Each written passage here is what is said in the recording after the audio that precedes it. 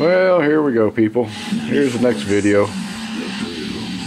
Finally trying to get the downturns welded on. Actually, I got them both welded on. Actually, one's right there, and the other one's back here. I just need to weld on that straight piece of pipe there. That's going to be my inlet side, which will match the back side there of that side of muffler.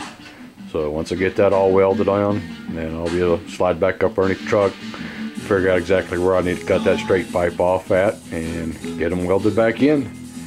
Get this thing back on the road. All right, check back with me.